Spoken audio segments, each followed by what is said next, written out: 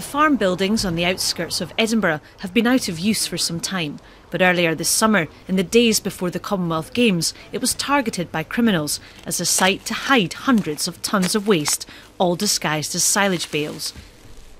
Looking into this barn, you get a sense of just how big an operation this was. The criminals have used a forklift truck to bring the bales in here, and if we step outside you can see they're stacked 3 high, and it's probably 3-4 deep on the other side. And this outhouse here, it's absolutely jam-packed full with construction waste disguised as silage bales. Over 600 were discovered around this